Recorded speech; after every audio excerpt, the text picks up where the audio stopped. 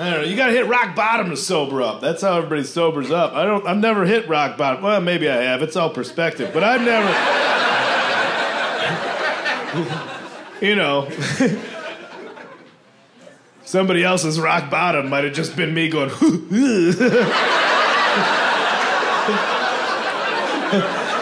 I don't think they're gonna let us back into that water park again.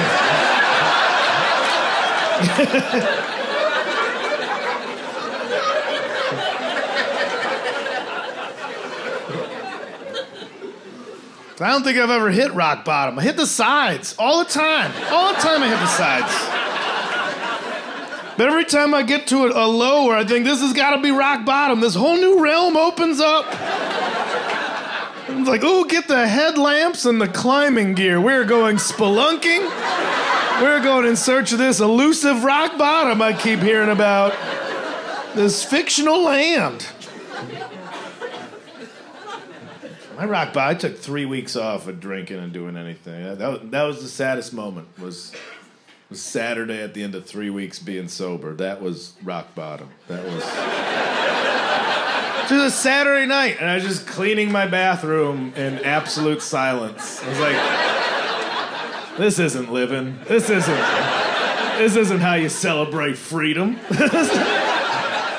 Doing chores on Saturday night, that's okay, but do a bottle of wine, Motley Crue's greatest hits, you know?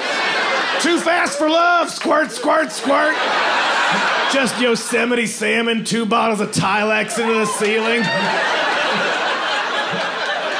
Oh man, this stuff says using a well-ventilated area. I don't even have windows in this bathroom.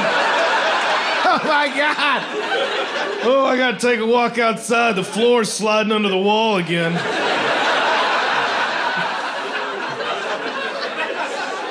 That's how you do it. On my knees with a Clorox wipe, wiping off my own piss dribbles. Like, well, I guess this chore's done. Like, this is how inmates pass the time. That's not how someone who celebrates freedom. If you're not drunk cleaning your bathroom, what are the troops even fighting for? I'm just saying.